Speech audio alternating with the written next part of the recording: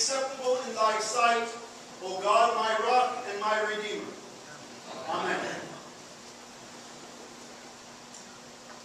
In the name of the Father, and of the Son, and of the Holy Spirit. Amen. May those who love your salvation say evermore, God is great, but I am poor and needy. Hasten to me, O God. You are my help and my deliverer, O Lord. Do not delay. We like the first part of this verse from the introit. May those who love your salvation say evermore, God is great. These words give us a victorious cry. These words gloss over the fact that we are poor and needy.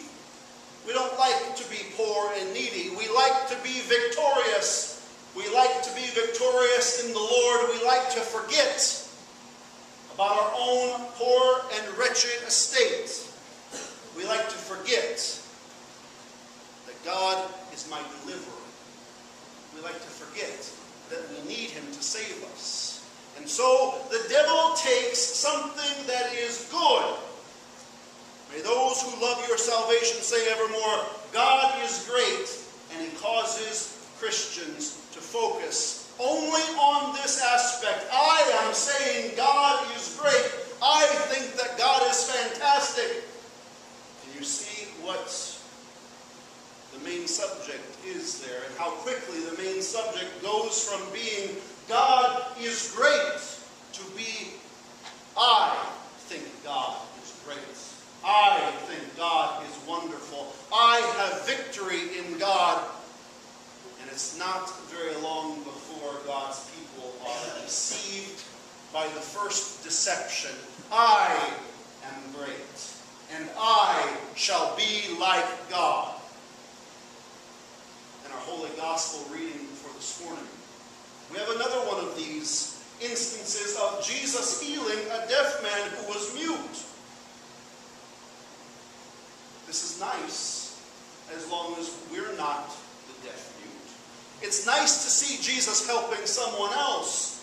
He had mercy on that poor, wretched sinner. But the reality is, in this gospel lesson, we see how our Lord Jesus Christ works in each and every Christian.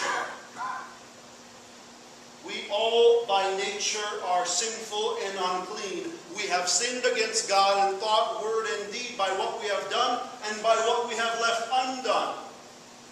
There's a reason that the divine service starts with the confession of sin.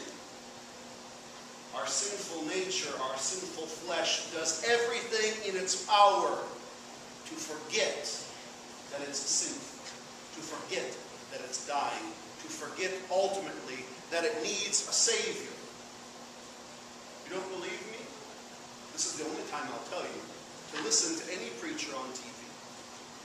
And before too long, you will stop hearing about Jesus and what Jesus has done for the Christian, and you will begin hearing only about what the Christian does, and how the Christian needs to live a victorious life, and how the Christian can do things, and then it will begin suddenly to be how the person does things, how you will have a good life, and Christ has been lost altogether. And yet Christ comes to you this day not to make you victorious, as he is necessarily. Christ comes this day to heal you of your sins, to unstop your ears, that you may hear his gospel. So faith comes from hearing, and hearing through the word of Christ. He unstops your ears, and he loosens your tongue,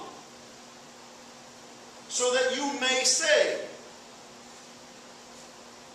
God is great, so that you may also say, but I am poor and needy. Hasten to me, O God.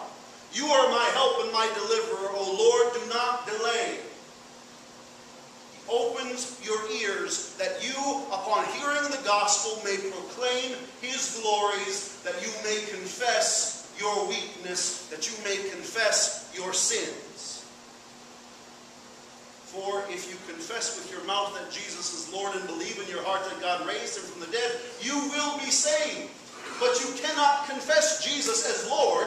You cannot confess confess that God has raised him from the dead without confessing also your own sinfulness, your own desperate need for a Savior, for one who would conquer death where you could not do it, for one who would rise victorious from the grave where you would lie moldering.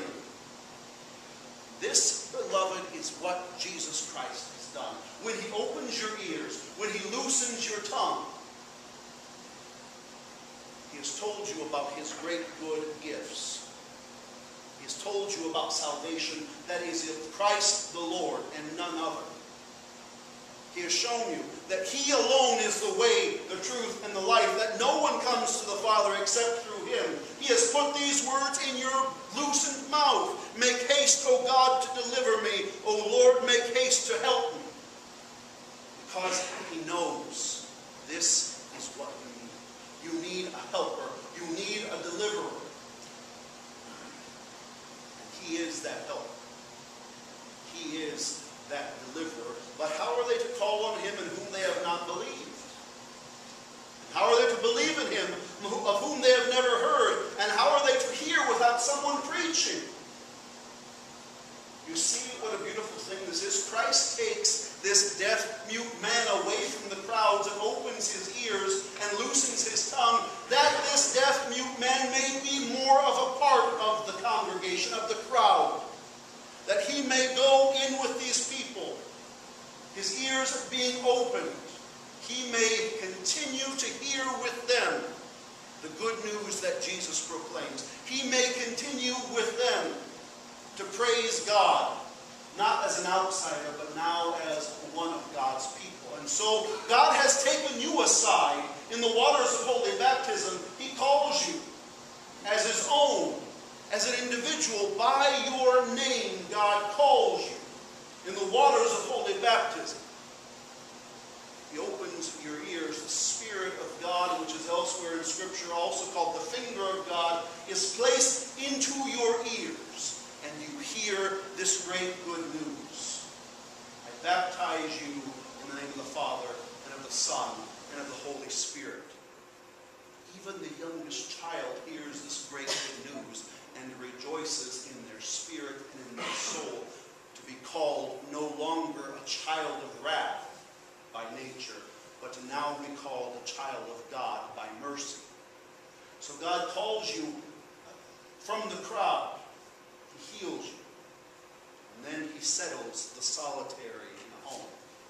He calls, gathers, and enlightens you, his dear Christian church, his dear flock, for whom he bled and died. He calls you to follow him into these green pastures, beside this still water where he has prepared a table for you in the presence of your enemies. He has called you from death to life to be a part of his holy Christian church. And how does he do this?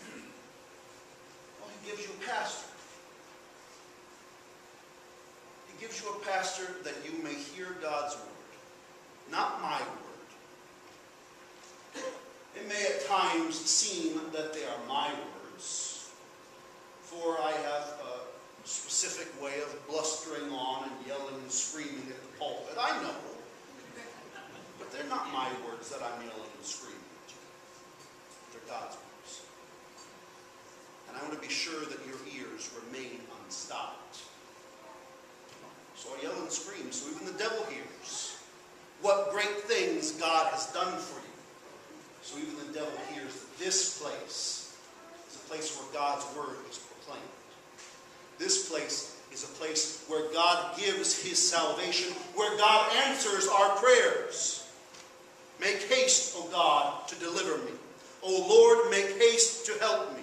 I am poor and needy. Hasten to me, O God. You are my help and deliverer. O Lord, do not delay. Let them be turned back and brought to dishonor who desire my hurt.